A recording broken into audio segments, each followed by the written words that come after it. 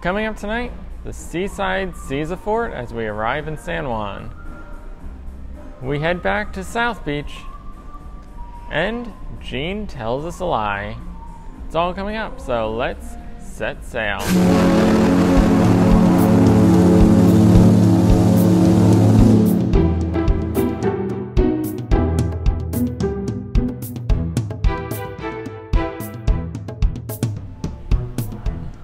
Welcome to day number 3 of the cruise view from onboard the MSC Seaside. Today was Sunday, November 26th, 2018, and it's a little bit of an odd day. Pretty much a sea day, but also a port day. Our noon location was 19 degrees and 20 minutes north by 67 degrees and 11 minutes west. And that was our location at noon, but our actual location for the day was San Juan, Puerto Rico. Our port of call for the day, the first stop on this 7-night sailing to the Caribbean.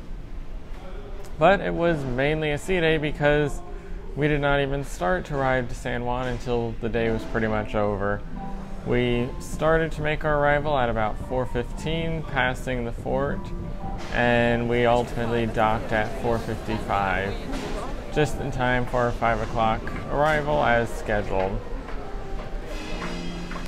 When we arrived, the Equinox was already there, so once again, she will be with us almost every day, including tomorrow, and she arrived prior to us at 3:30, and then she departed tonight at 11 o'clock.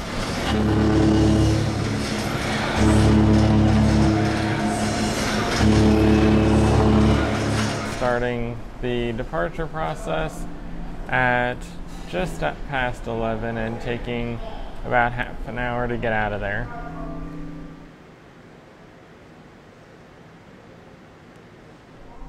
For us, the all aboard time was 12:30 with a scheduled departure of 1 a.m. At 12:40, just a couple minutes past the all aboard call, we ultimately started to depart, so 20 minutes early.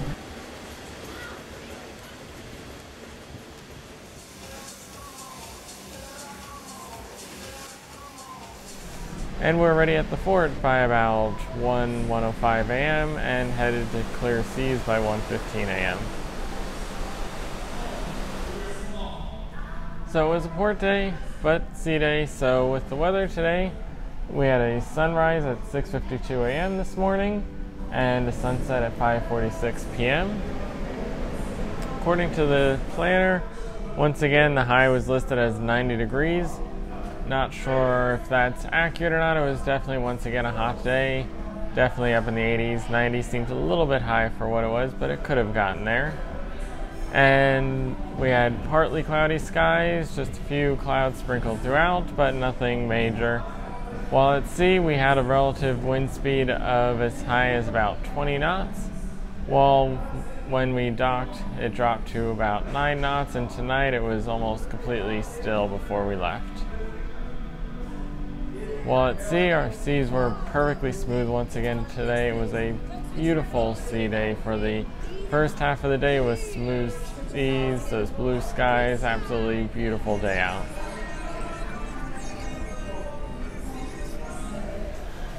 And of course, that meant that most people did take advantage of the pool decks, and they were once again packed just like we saw yesterday. So moving on to our daily planner. Started out early this morning at 10 a.m. with the captain's Q&A session. This took place in the Metropolitan Theater and featured the captain along with a few other officers of the ship going through some behind-the-scenes areas, including the engine room as well as the bridge, and then ultimately ending with the traditional question and answer session where passengers get to ask anything they want to know from the captain and his officers. And then, as I mentioned, almost everybody was up on that pool deck. At 11:30 a.m. today, we had the King of the Seas. Took place up on the Miami Beach pool deck. And it was hybrid once again. We've seen some other game shows, kind of hybrid existing ones, and this one was once again a hybrid. It featured a starting point of essentially the sexiest man competition.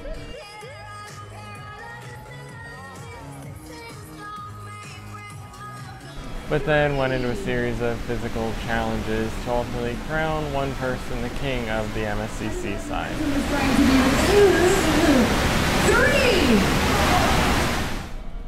And that about did it today. Once again, it was a very empty daily planner for our sea time, and that really was about all there was today leading up to our dinner. We of course docked at 5 o'clock. Dinner was 5:30 p.m., so a half hour later. And this once again was a complete mess. We saw yesterday some issues with dinner, and today was no exception.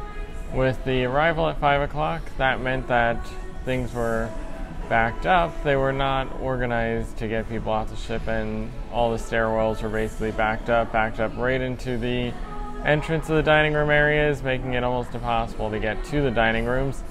But in addition to the departure, the people headed off to the shore, backing up into the ship. The dining room itself didn't open until 10 minutes later, so they have a rule around 15 minutes late and they lock the door, and you are not allowed to enter, but they were 10 minutes late in opening the doors today. Then once they did open those doors, they were operating in an open seating manner, so that meant we did not get our usual table, we did not get our normal wait staff.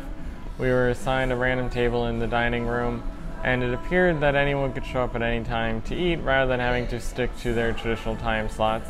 But without taking a look at the daily planner and noting that they've changed the dining setup to list the Ipanema restaurant as open sitting 5:30 to 9:30, with Seashore from 6 to 10, and My Choice Dining in the Seashore from 5:30 to 9:30, you would have no idea that they changed things up because it's dinner. It's supposed to be the same time every day at the same table, standard tradition, and apparently that is not the case here. They do whatever they feel like whenever they want, something we've kind of seen a lot. It really feels a bit chaotic and at times out of control, like they really don't have plans around the way they do things. They just kind of wing it as they go along.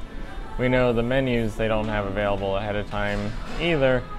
I checked yesterday, and even just an hour and a half before dinner time, they still had no idea what was going to be on the menu. So a lot of the stuff around here really doesn't seem to be well thought out, and it's certainly not well communicated.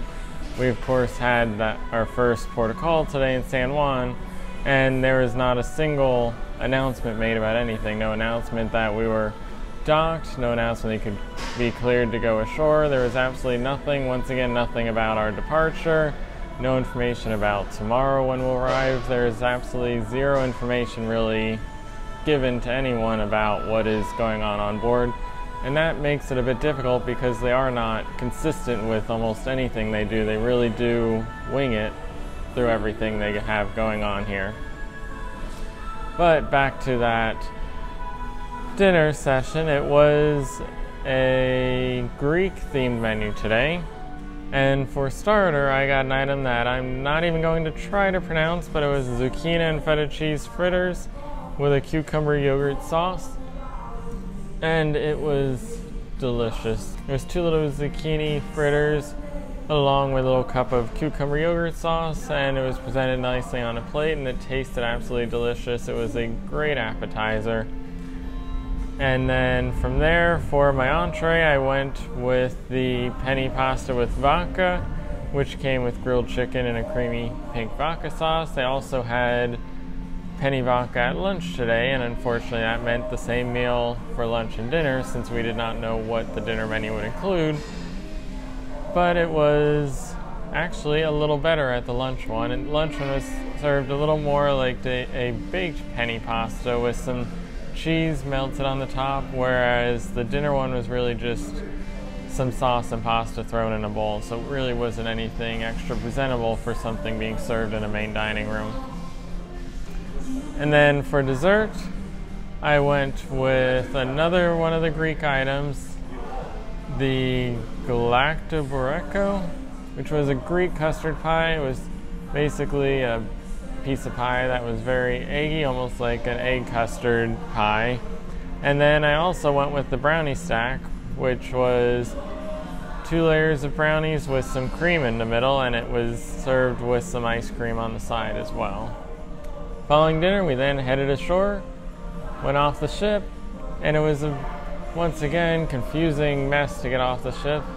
There really isn't any logic to how they handle this. There were signs pointed in all directions saying entry, exit in the same exact direction. It really made no sense, and the entire area that you used to get on and off the ship was crew areas, so it was certainly not an area that is typically guest presentable.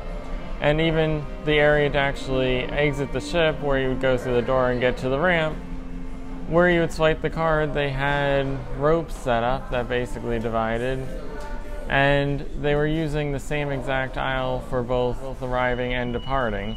So as you walked, you hit random blocked off areas. It was really just a confusing mess trying to get on and off. And there wasn't enough room really to handle the people that were going through, because as people were trying to get on, they were in the way of the people trying to get off. So it really was not well organized at all. And it didn't seem like it was a case of Puerto Rico. It seemed like it's just a very poor setup on the ship. We'll see how it is in St. Thomas tomorrow. But today did not look like there's any promise to smooth port days from the way it seemed. While in Puerto Rico though, we just took a quick walk up and down the road, get some nice shots of both the Celebrity Equinox and the Seaside all lit up at night. And we no longer have that full moon, but it is still a fairly full moon, and it's certainly still bright out there, so it's a beautiful sight to see these two ships light up. But we did have to get back on board after a little while, because at 9:15 we had our production show for the night, My Life in Music. And this, once again, was a different style production show. This one was pretty much a classic Italian opera. A lot of really impressive singing once again in this one. The singing on board this ship has really been probably the most impressive part of these shows. They have an absolutely incredible set of singers on board.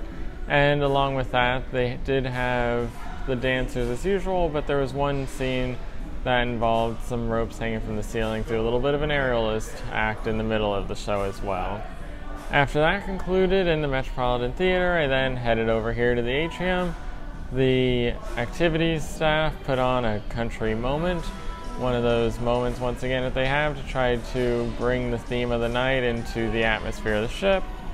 This one is kind of an interesting one, a country moment. You'd expect it to be country music, country style, but leading up to the event they had music like the remix version of ABBA songs, and then the actual moment event itself had some country music, but for the most part was remixed country music, very pop and high energy versions of country songs rather than that traditional country music you'd expect.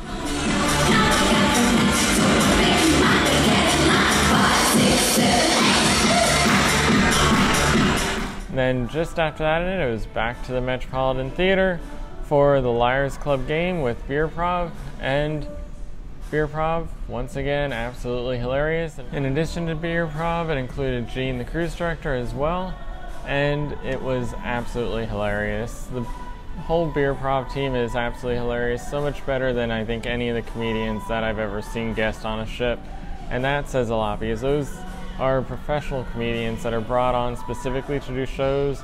That is pretty much all they do, is travel from ship to ship getting hired, and you have to be doing something right to get a ship to hire you and choose to fly you out to the ship to perform.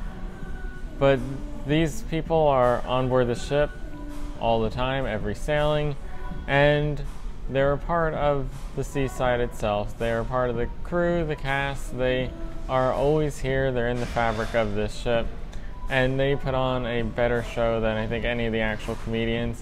It's improv. A lot of people don't think of that as comedy, but they are absolutely hilarious. And unlike most of the comedian routines that we see on the ships, these are 100% original and on the spot, making them completely off the wall and out of control, which is always hilarious to watch.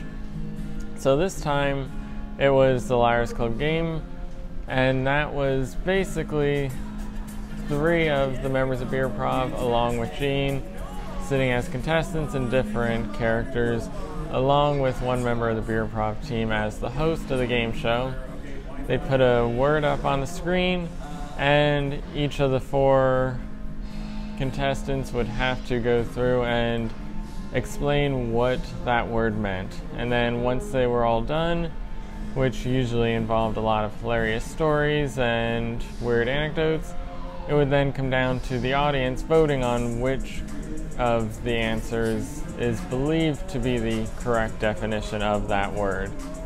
Once it's been determined who the audience picked, we find out what the real answer was, and if the audience is right, they get a point. Otherwise, the BeerProv team gets a point. And tonight, the score unfortunately ended with BeerProv 3 and the audience 2. So we did lose, but it was an absolutely hilarious show, as the BeerProv events are. And looking at some of the things in the app, they do have their family, their adult shows, and this Liars Club game, but I don't think they have any more events, unfortunately. So I will definitely be heading back for their other standard comedy shows, but I think that may be the only things that are left are those 2 adult shows that remain. What do you got for us? This is unacceptable. I agree.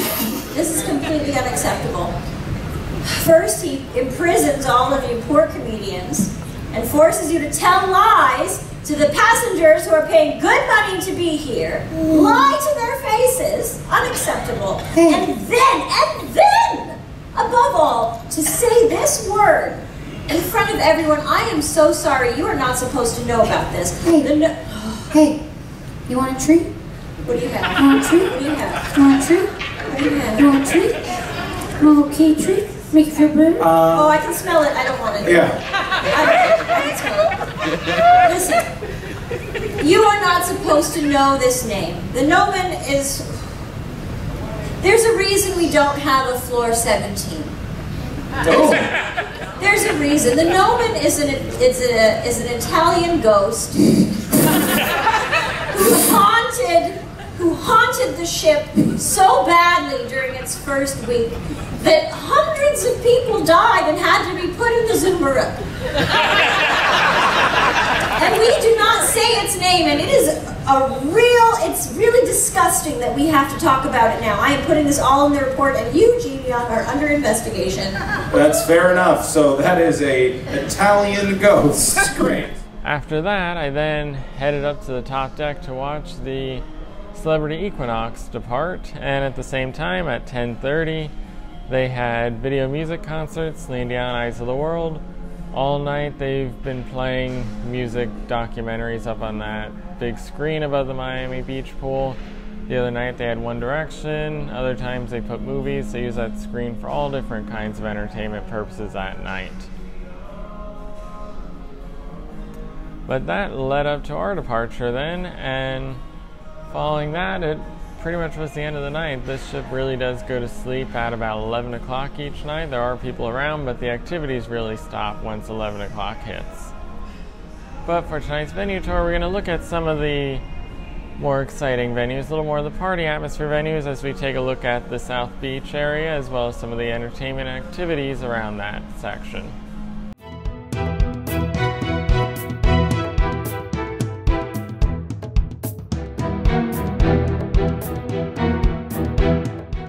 After the atrium on Deck 7 is the party area of the MSC Seaside. On the starboard side is the arcade area featuring an interactive XD cinema, along with a Formula One motion simulator. Guests can also go bowling with 2 full-size bowling alleys on board.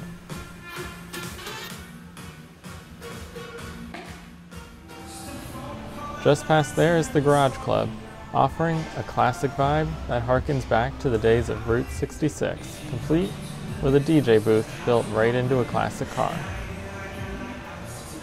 This venue serves as the ship's main disco and has access directly to the South Beach pool area. This adult-only pool has expansive views of the wake beyond the ship during the day, creating a quiet place to rest, while at night, the inclusion of a DJ area turns it into a second nightclub.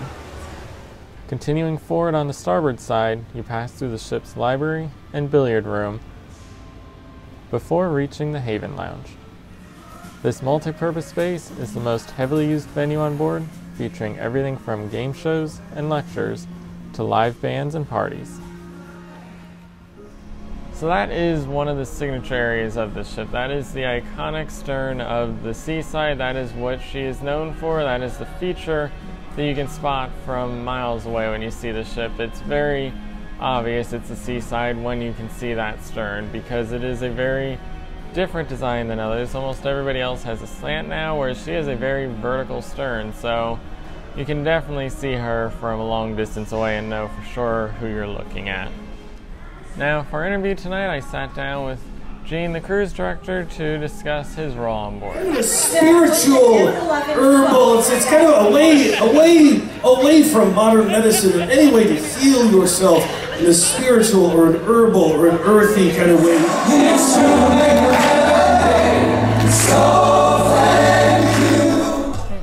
Today I'm joined by Gene, the cruise director on board. Thank you for joining me. Yeah, nice to see you, Derek.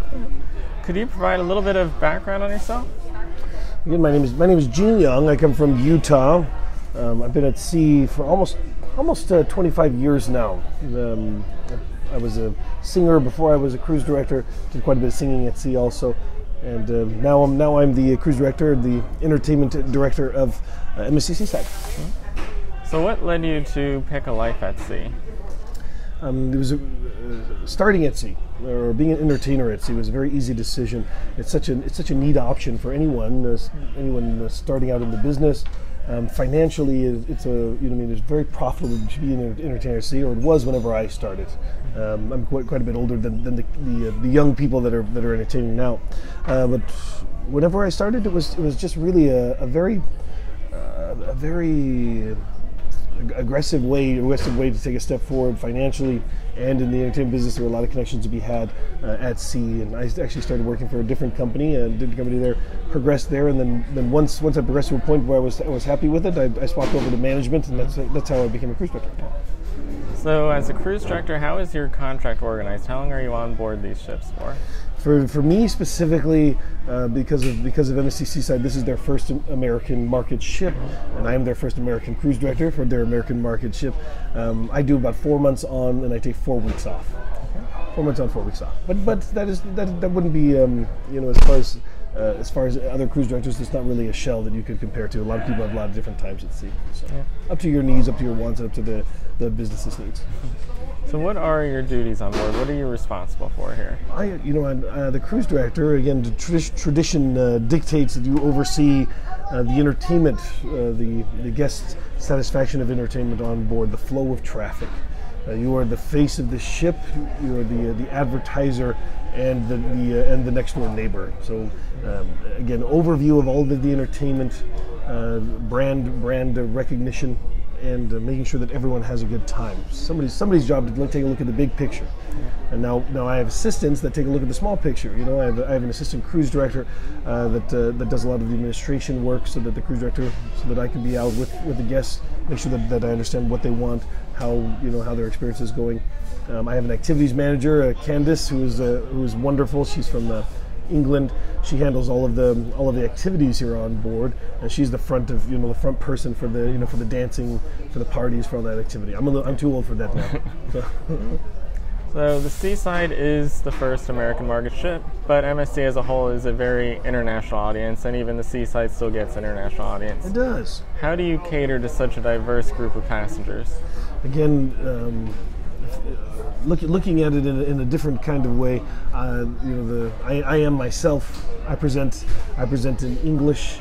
I have staff members to accommodate those that need different languages here on board. The Seaside is an American market ship. The language on board is English, and so I am myself. I do what I do for all of our guests, and we're very successful at that. So the Seaside is a very different ship than not just the rest of the MSC fleet, but almost any other ship out there. How do these differences kind of change the way you do, and what kind of benefits do you have with the Seaside? The Seaside is, again, you said it just right, and actually today is the birthday of MSC Seaside, so she's 1 year old today. And different is the word that I would use, not only in concept, not in construction, but feeling on board. This is a different way of doing things. This is a Mediterranean feel, large construction, large ship, small venue, and I think it's only benefits. There are no challenges when it comes to a beautiful ship like this. People want something different in a world that is flooded with mediocrity and similarities. you put a ship like this out that is completely different, the feel that is different, especially to the American market. And we have something very special on board. And again, if you look at the success of Seaside, I would equate it to that. That it is just a new and a fresh, novel way of doing things, and different to what people are expecting, and different to what people are traditionally used to. And so I find it very refreshing, just very exciting to be on board in that way. And so as far as being different, in every way, it is just a bonus for us, because there's no need for a selling point. The ship sells itself. Yeah. She's a modern marvel in a different kind of feel, different kind of way, and people are looking for that. Mm-hmm. And so we're happy about it. So the Seaside is that first big push into the American market. So in terms of content, activities on board, how much support do you get from the corporate side versus how much are you really kind of going at this on your own and charting new territory? I think 100% we get support. We have a world recognized brand, and so going out on my own, I would never phrase it that way. I would say as the first American market ship, first American cruise director for this market, we have a wonderful exchange of ideas and enrichment for the guests. But MSC has a very successful enrichment program, a very successful planning program, daily program for the guests. This is their first American market ship, but they're not their first American experience. They have years of experience of being successful in the American market, and so small moves, I would say, from the team on board. But MSC already has a very strong base, a very strong foundation for us to stand upon.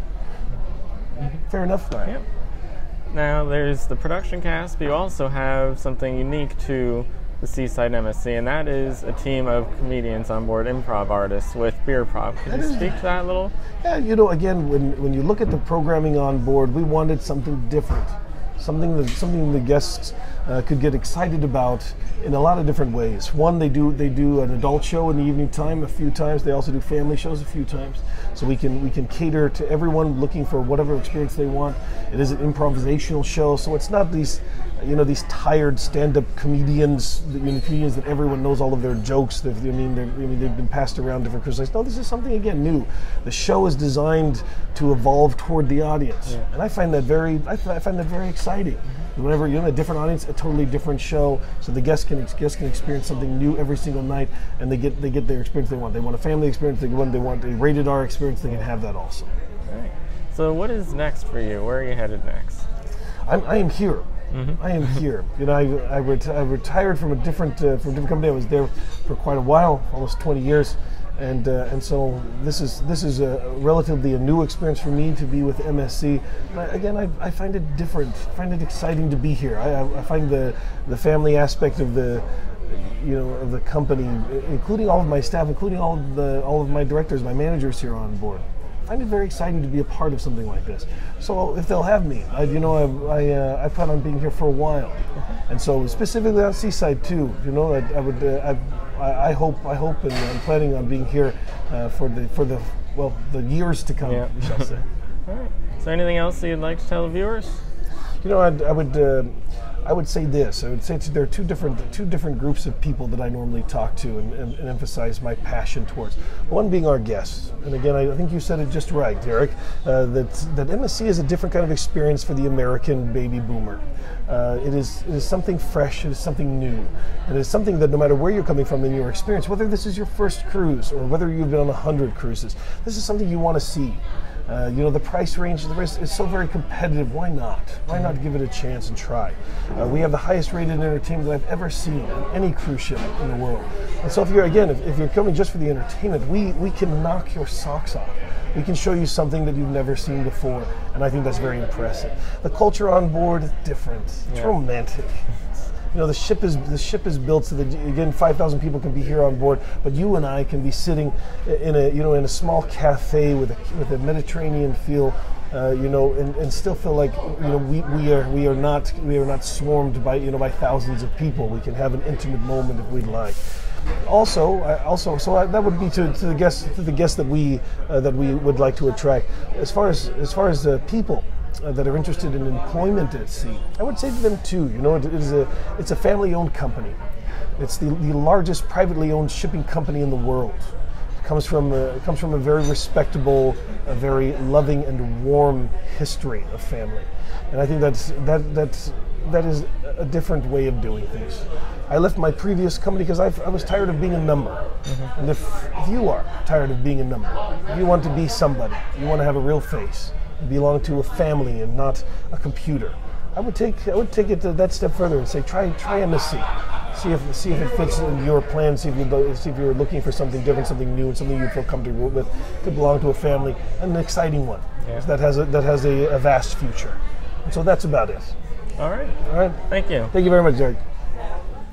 So, as always, got to thank Gene for taking the time to talk to me. Of course, he was in that BeerProv Liars game tonight and absolutely hilarious along with the rest of them. We haven't seen the cruise director as much on board this ship as we do the Royal Caribbean ones, but he does still have a major role in running the show and everything that is going on around here. So, that about wraps up today, but tomorrow we are once again in port with St. Thomas. It is currently about 2:30 in the morning. We just got away from San Juan, and in less than 5 hours we'll already be docked in St. Thomas. We are scheduled to arrive at 7 a.m. for a 7 a.m. to 7 p.m. very unusual 12-hour long port day, and that means very short sleep night, but there should be more things to see tomorrow. But first, I am Picone. Thanks for watching. Stay tuned for the links.